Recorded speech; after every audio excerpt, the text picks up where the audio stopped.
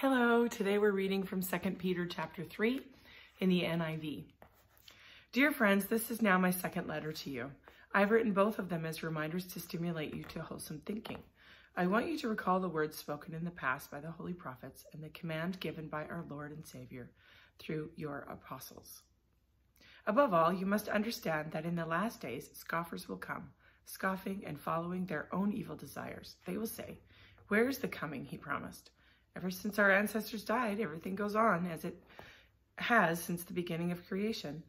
But they deliberately forget that long ago, by God's word, the heavens came into being and the earth was formed out of the water and by water.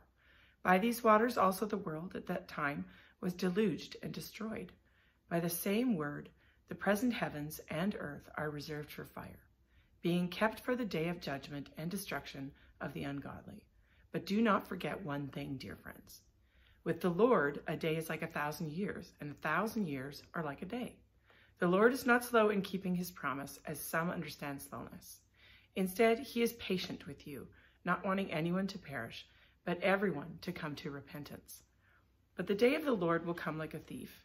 The heavens will disappear with a roar, the elements will be destroyed by fire, and the earth and everything done in it will be laid bare.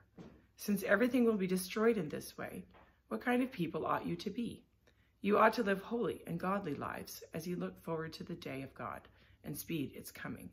The day will bring about destruction and the heavens by fire, and the elements will melt in the heat. But in keeping with his promise, we are looking forward to a new heaven and a new earth where righteousness dwells. So then, dear friends, since you are looking forward to this, make every effort to be found spotless, blameless, and at peace with him. Bear in mind that our Lord's patience means salvation, just as our dear brother Paul also wrote with you with the wisdom God gave him. He writes the same way in all his letters, speaking in them of these matters.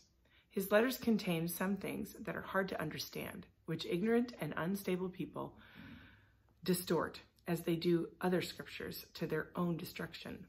Therefore, dear friends, since you have been forewarned, be on your guard so that you may not be carried away by the air of the lawless and fall from your secure position, but grow in the grace and knowledge of our Lord and Savior, Jesus Christ. To him be glory both now and forever. Amen. So that was 2 Peter chapter 3, and it was written by Peter, the Apostle Peter, and they believe it was written when he was in Rome, sometime right before he was martyred.